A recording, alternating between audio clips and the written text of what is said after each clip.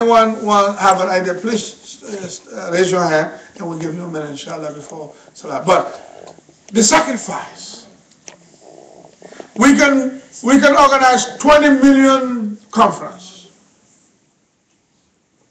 speak a whole day, a whole month, a whole year. But are we ready to take the sacrifice? He said to my mothers and aunties, you can cry blood if you want to. But those children, I have given them sadaqah for the sake of Allah subhanahu wa ta'ala. Allahu Akbar. You sending them to somewhere you don't even know. We went to Algeria. He never been to Algeria. He don't know nobody there. And nobody know, we don't know anybody who know Algeria. He sent us there.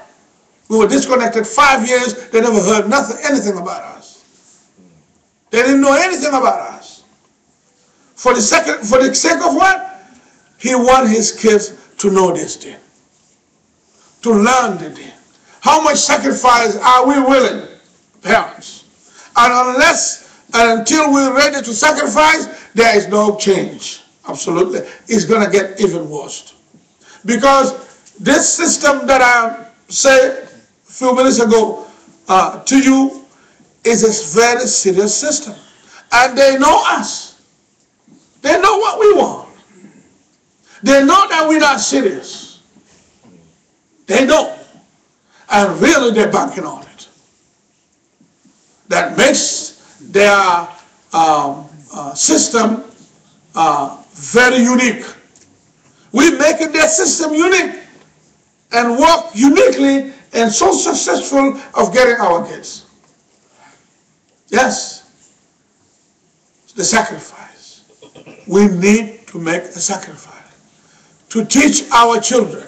I'm not saying do not teach your children English language or science. Yes, we're not saying that. But what are we saying is, are we going to sacrifice? Or when are we going to sacrifice to take time to from our busy time and our time that we have for us to be successful and to gain whatever we want to gain in this life, to leave that and to have those kids to receive a proper education and love it and honor it. Most of parents don't even honor this education. They just bring their kids because everybody else bring their kids. When their kids not doing good in the Islamic schools, the imam here, that's no big deal. But if the kids are not doing good in the daytime school, the reports comes from the principal or from the teacher once or twice that your child is misbehaving in the school and is not doing good, grades going down. In Africa, it's easy. They divorce your mom. Your mother's divorced right there. You know, good. You with me? Yeah. I've seen people who fight and disturb the woman at home because the child is not doing good at school. But a billion report can come from the sheikh, from the masjid, about your son, about your child misbehaving and not paying attention in the masjid and not respecting, the premises of the masjid, of the house of Allah subhanahu wa ta'ala. Oh, no big deal. Kids are growing up and seeing that we're emphasizing more. We're putting more emphasis and putting more of that in this type of education, and when it comes to the other one, it's no big deal. How many of us, when your kids come to Islamic school, try to check their books and try to see what ayah did they memorize or what did they learn? Very few. But when it comes to that, it's a whole different thing. We hire additional help. Am I right? Yes. Already some of us in private schools back in the Muslim countries, private school already, spend a lot of money on them.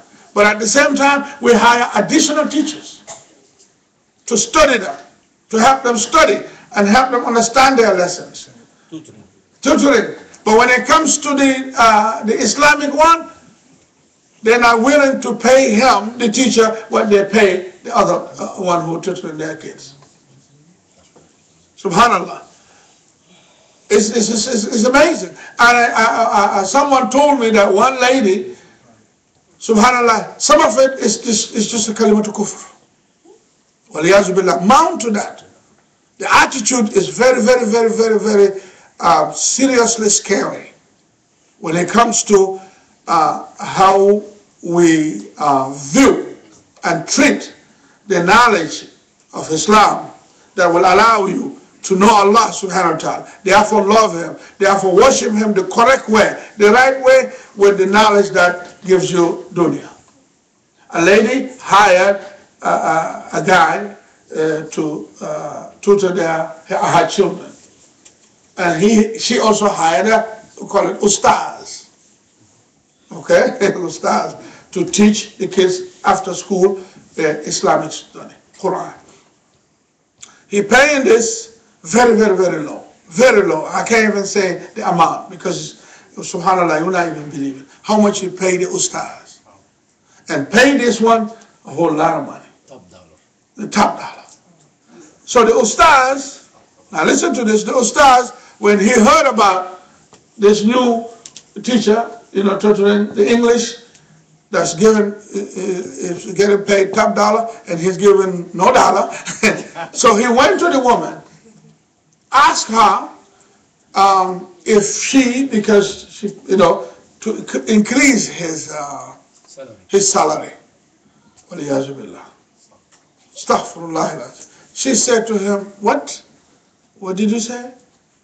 I said, give me more money, like you're paying this one. She said to him, you compare yourself to him? You compare yourself to him? What you do, what you're teaching, and what he's teaching? Who do you think you are? Who do you think you are? Only a shake. Yeah, milkshake. No milk. Coffee, no shake. Tea, no shake. This one is strawberry shake and everything. You nobody. And I know some other ones, when I send my children back home, was struggling to pay top dollar for the ustaz. Some of my wife's friend telling her, oh, your husband is in America, got a lot of money, don't know what to do with it. And nobody pay ustaz this type of money. But they can pay those who teach and tutor the English, the math, you know what I mean? All those subjects they think they know, it will bring their children to the level that they want in their heart. Dunya. Dunya. It's us. We neglected this knowledge that will allow these children to be tomorrow slaves of Allah subhanahu wa ta'ala. And I believe it's a hadith, the Sheikh is here, Allah Alam, but it says that the Prophet ﷺ said, and Allah said in Hadith al-Qudsi, O son of Adam, if you deny me your child when he or she was young, I will deny you when they grow up. When you deny me from your kids when they were little, you also will not benefit from them when they grow up. How to deny Allah these children is not to be serious of teaching them the deen, and be serious about their manners. There has to be sacrifice. You cannot get it all. Yes, ad-dunya wal-akhirah daratan. You focus 100% on this, you will have a little left for the other one. So now you choose which one you put on. And you can do both. Yes? If you cannot do that, then you cannot do both. You can do both. There's many of us, mashallah, their kids, mashallah, are grown up with both. Hafiz the Quran, mashallah, and then finish the school and go to college. It's many, mashallah. But it's the efforts of the parents. How much it is valued to you, the parents. How much is it worth, to you the child, you the parents. And that's what it is. That will make all the difference. Now, so the only way to raise these children here in the United States or under the Western atmosphere or anywhere in the world, because this world right now, Sheikh, is all connected. Yeah. Sometimes you'll be surprised it's even better here than other places, so-called Muslim countries. Is to teach them. To teach these kids. To make time and make efforts to make sure they receive the needed knowledge. The knowledge that they need to know this thing, to understand this thing before they grow up and their Islam is all based on just customs and tradition. A young man, I asked a question, when you become a Muslim? He said, I was born Muslim, but I became a believer after I was 18. He said, I was born Muslim, but I was a believer when I became 18. I said, subhanAllah. How? What do you mean? Explain a little bit. My head is not that very good. I use short bus to go to school. He said, I was Muslim because I was born Muslim. Everything I have is what my parents gave me, introduced to me. I have no understanding of it until I become 18 because of the little efforts that my dad made and investment. He invested in me. The little bit I know, I was able, mashallah, to convince myself with everything that was given to me, and I become a true believer. So every ummah, as the Sheikh said, in aradat an takuna laha majd wa karama wa raha aw mustaqbal fala budda an takuna ummah nashida. If we want taqaddum, we want raha, we want that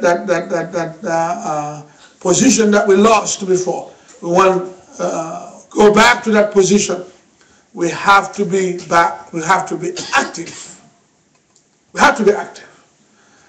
We have to have that desire to be active and be active in teaching and preparing, he said, our Jil Mustaqbal, the Shabab.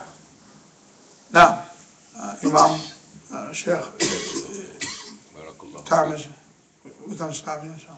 Anyone has anything he wants to share with us, inshallah? Alhamdulillah. So, now, someone back there? Raise his hand. Now, a sister in the back. Allow a few minutes, inshallah. Sure. Go ahead. Your place, brother. Khair, inshallah. Your call. Go ahead, sister, inshallah. Brother, I would like to share comment on what you're saying, and I just wanted to say that one time I was with a group, and there was an African sister that grew up in Nigeria, and she was sitting with the Christians because she was then Christian, because she said that I used to be Muslim, and so now I'm Christian. And so we were sitting at the same table, and I asked her, I said, sister, how do you understand your Bible? And I said, how do you read your Bible? She said, I read it in English. And she said, I grew up with the Quran. And I said, did you have a Quran in your language, or do you know Arabic? And she said, no, I didn't have Arabic. It was an Arabic Quran. I said, did you have a Quran in your language so you could get the meaning of the Quran? And she said, no. And I said, well, sister, how can you leave what you never knew? And I said at the table, my point being made is that I have taught in the semi schools, and as an educator today, I understand that until you gain meaning, there is no comprehension. That's like me going and teaching my children their lessons in French, and they cannot comprehend French. How much will they have at the end of the day? So I, in the last 20 years, have seen that the biggest problem facing the Muslim Ummah did not begin in America, did not begin in Europe. When they were in their countries, yes, they read the Quran, but they never took the time to read meaning. And if you see the average child today, you can bring any of them in here. And I will ask them, they can recite whatever, but they don't comprehend what they're even saying. And this is the destruction of the Muslim Ummah. You have given your children no meaning of what they're even saying. And this is the sad problem. And until people wake up to that, you've got children that are walking around, and I periodically, I will ask the average Muslim child, and I will say, Bismillah, what am I saying? And I don't even find them that even understand that fact. So that's where we better start. You better make sure that the children can even comprehend what they are reciting in the Quran so they can have meaning. Because the non-Muslims are aware of that now. And they are now taking Qurans and they are telling the children what it means, adults what it means, because there's no way if someone tells you something, if you don't know, then you'll accept it. And so this has nothing to do with the non-Muslims, brother. This is something the Muslims have created themselves. So when you say, learn the deen, what are you asking them to do? Learn the Arabic? Or should they know what they are learning and what the meaning is? Because this is what is not being done. MashaAllah. May Allah reward the sister for the beautiful, MashaAllah, um, insight that she given. And that is exactly what I was trying to explain, that we're not given enough time for these children to learn. In this 2 weekend hours and weekends, it's not much to give these children. Definitely, the meaning is very, very important. And the good example that she gave from the lady from Nigeria and most of African countries that I'm aware of it, the teaching of the Quran and the teaching of the Deen is just like a blind teaching. They not teach the meanings. A child, I've seen children comes to my class, they memorize Fatiha, they memorize Qul Huwallah and all that, but if I open Qul Huwallah for them, they cannot recognize Qul Huwallah. They only memorize it. Forget about even knowing the meaning, they cannot even recognize which one is Qul Huwallah and which one is Qul Huwallah. So, like I said, the emphasis, we need to make changes. We need to have more emphasis and emphasize more on this knowledge, this deen, Islamic deen, and teach our kids properly, including the meaning and everything. Without that, subhanallah, it's just going to be more and more problem. Allahu Alam. Naam, Shaykh. Alhamdulillah, salatu wassalam ala rasulillah wa ala alihi wa sallam. Well, inshallah, you mentioned the key that our children, they don't have interest, they don't like it. But when they start to be wrong, is when we miss them when they're younger. That's where we get it wrong. For example, Allah subhanahu wa ta'ala says, He's the one who gives you what? The as-sama, wal-absar, wal-af'ida. 3 things. He's the one who gives you what? The hearing. The child born hearing, right?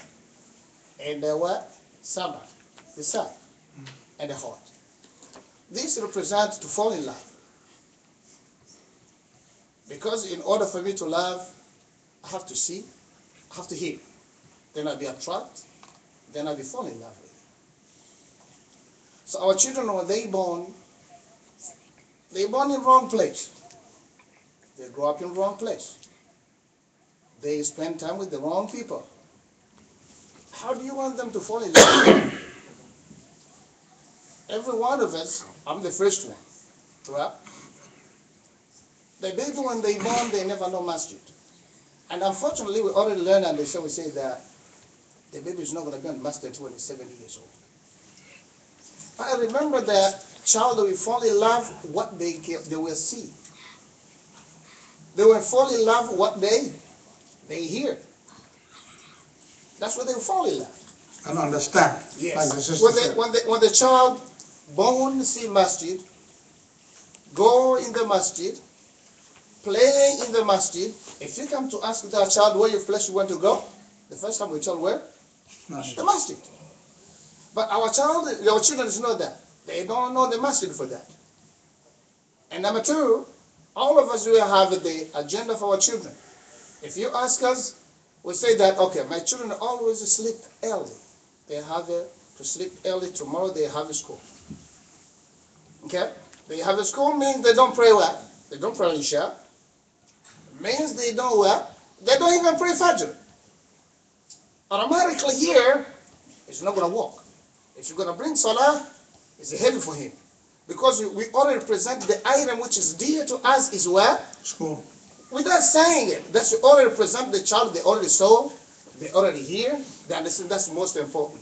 So when you come to say you love this one, it's something you try to reverse, which you already teach him. This is like if I say you are correct, means the beginning was wrong. If I say now you were wrong, and then now you are correct. So it doesn't come together. It's as we change. What our children, we want them to be. Like in America, we say saying is what? Believe Says believing. So the children never see the Muslim, never see the Muslim, never see. And you want today to believe, to fall in love with the Quran, with everything. No, it'd be hard. The problem is we have to go back. We understand this science. Allah subhanahu wa ta'ala, hearing, sight, and heart, present the love. In order the best way the children to fall in aqidah, to fall in love with Allah, is for them to see the masjid, to them to see what? To see the Muslim, is them to hear the word of Allah, to hear frequently, that they will fall in love, because they are yours before they go to school. Once they go to school, they're not yours. So as long as you have them this 24, let them what they can hear, what they can see, what they can interact, is Allah. That's how, inshallah, to reverse. That's how, if we don't do that, Allahu A'lam. Jazakumullah khair. Thank you. We were talking about this just prior to the imam's meeting in the hallway, and different parents had their different views. But I was saying that we're missing the example that we should set, and it doesn't have anything to do with what Allah has decreed if the child will be on the straight path or if they will go astray as a test for you. But in the beginning, the child doesn't do anything but look up to the parents. As you mentioned the hadith, the parents are the one that change to make them Jew or fire worshiper. So if the example is set, in the house with the Quran being played and different things on a constant basis, like the Sheikh is saying, that child will develop a love for that. And the way the Sahaba used to teach their children when they were young, they would concentrate on them just memorizing Quran. Because for them to learn the meaning at small ages would be too much. But they had a basis and a love for it. Then as they got a little bit older, then they would teach them basic meaning. And then once they became like Shabab or people dealing with the society, then they would emphasize a more comprehensive meaning and application. So we don't do these things. We play all of this Allah Mustan movie and music and B.B. King and Aretha Franklin and then the hip hops of the 70s and 80s. And then when the child gets 10, 11, 12, we expect them to conform. And this is kind of like hypocritical. So it goes back to us. We have to set the example. It's us. And lastly, Ibn Taymiyyah mentions ijma' al-Quran nazala bil-huruf al-ma'an, that the Quran was sent down consensus with the letters and the meaning. So you can never get away from teaching the meaning of the Quran. If so, then this is not teaching Quran. So may Allah help us to realize this and help us to correct these affairs. Allahumma musta'an.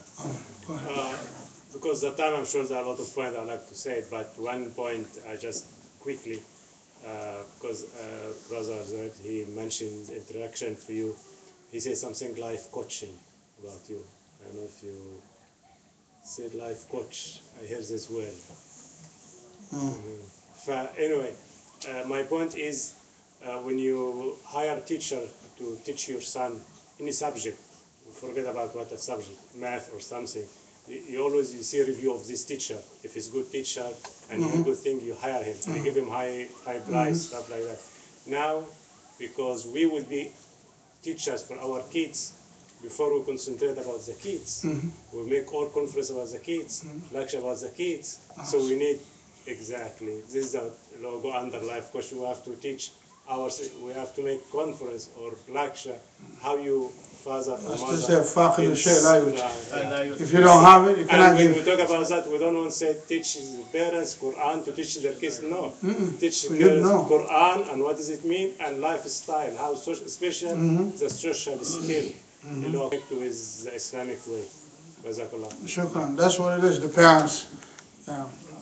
Assalamu alaikum wa rahmatullahi. Bismillahirrahmanirrahim. Alhamdulillah rabbil alamin. Wassalatu wassalamu ala ashrafil mursalin. I just have couple of things I would like to add to Sheikh Abdullah. What he was talking about, the born in the wrong place and the raised up in the wrong place. We do not blame that the people came here and born in the wrong place or not. We are not. The danger is not about the area. It is not about the corruption around us. It's not about the bad companions. The khatar, the danger is about the parents. They are not caring about the tarbiyah imaniyah. How to raise your children in tarbiyah imaniyah. How to give them the tarbiyah imaniyah. This is about the parents. Parents is the main things. The main things. You heard the hadith. The blame went to the parents. Yeah. So a blind could not lead a blind. Yeah. And you could not get milk out of rock. So you did not start with the children. No. The parents themselves, they missing the issue. They don't have time for the deed. The desire. They don't have the desire. So how are you expecting a parent who's not interested in his deen other than Jum'ah prayer that he's going to produce a better child? And about what the sister said, if you allow me, that when Aisha radiallahu anha been questioned about the behavior of the Prophet sallallahu alaihi wasallam, kana khuluqul Quran. His characteristic was the Quran. That means it was not a memorization of Quran, but acting the Quran. From the Sahaba. We used to learn the 10 verses.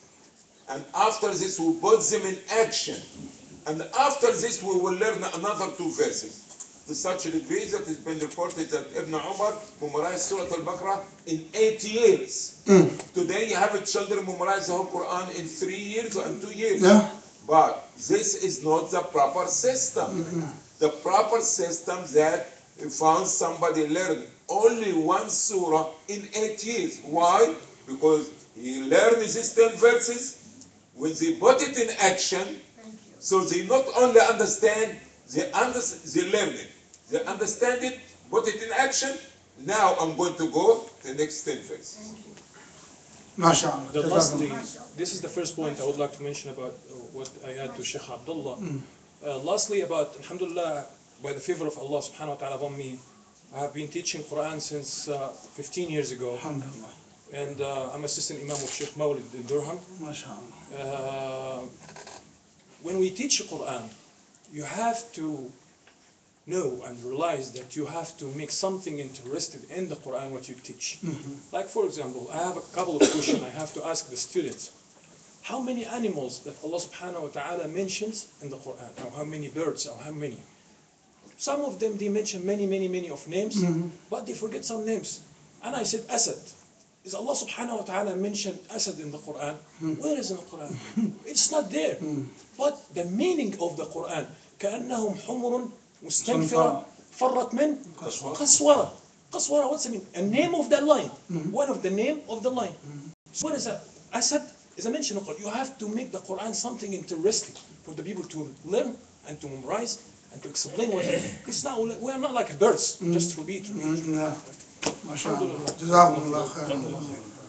The subject is bigger than one lecture. Yeah. Alhamdulillah, we talk about it many, many times in CIC, and the lectures is still recorded, and we learn every day. But what I want to say to everybody today is never too late. The parents. He's still alive. He gets the warning. He gets the mu'izah today. Even you start today, inshallah, never too late. Buckle up. If you have kids, buckle up. Share. One of the suggestions to do a solution for this is like you do a plan how to do a small lecture for kids as you present like some Sahaba what they doing before or some meaning of the Quran as a lecture, and you try to do like a plan how to give gift for who can answer a question like writing. Tashjir, you know. Yes. To encourage them that they're going back to study the Quran and ask them about the Islam. The kids are ready. Yeah. There's an ad, government ad, Imam, on the television I love, about anti-drug ad. It says, children are listening. Are you talking? It says, children are listening. Are you talking? So the thing is, children are ready, you know. فأبواه يهودانه أو ينصرانه ينشأ الفتيان ناشئة الفتيان على ما أوده أبوه. But sometimes you find some kids they convert to Islam and then parents still like Christian. Yeah, well. When I want to correct is when I didn't say wrong place means place. No, wrong place means our children, we take them to grow up to see what they're not supposed to see. Yeah. And listen wrong stuff means we put them, they listen to things which they're not supposed to listen. Yeah. Because it means, the right place is, let the child grow up, see a master, see a Muslim, so praying. So, even just see, take them when they read, when they see, he fall in love with it. So when he go to first the disbeliever, first he have a love in the heart. So he have an interest. But if he doesn't have that, he will never fall in love, he doesn't have the interest. Do whatever you want to. Inshallah, so that's the way to put it. At the end, Sheikh, like the Sheikh said, it's a lesson for parents. We walk out of here with one thing for parents. You know, you heard, we are the problem. If you have children, what are you going to do different?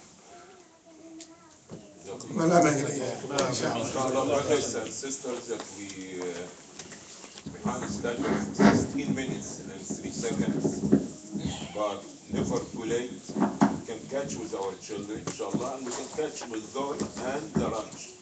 What I'm asking you is that, please, we're going to allow max 10 minutes for those who do not have wudu to get ready, and by the time we make salah, it will put us for a delay for our flights for half an hour to 40 minutes. So please kindly, we here inshallah immediately after this to get ready for salah. And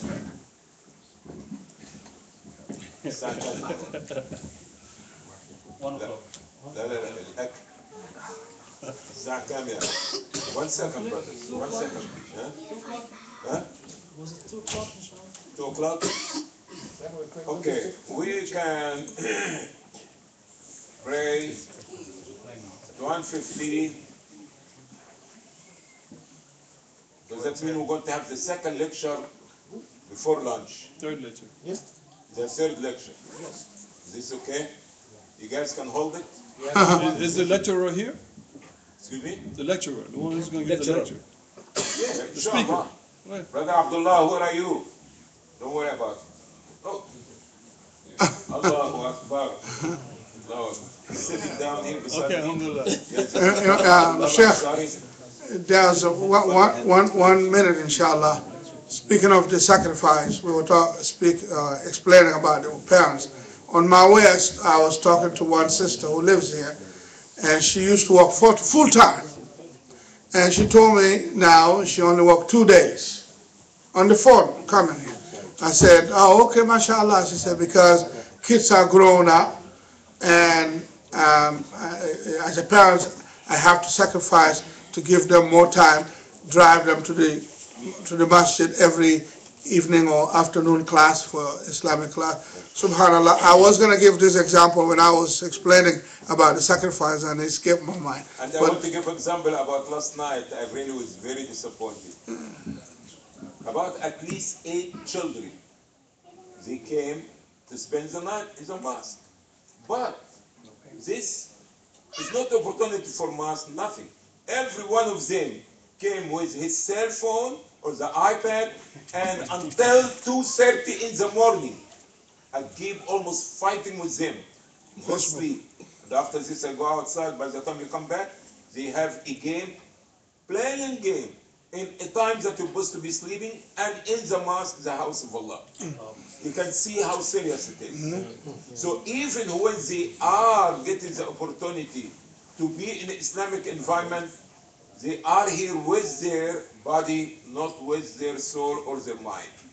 And this is not about our guests or our here 8 children from Colombia as well as from the visitors. Everybody until 2:30 in the morning. And they, each one of them, I did not find one of them studying Quran on the iPad. All of them have games.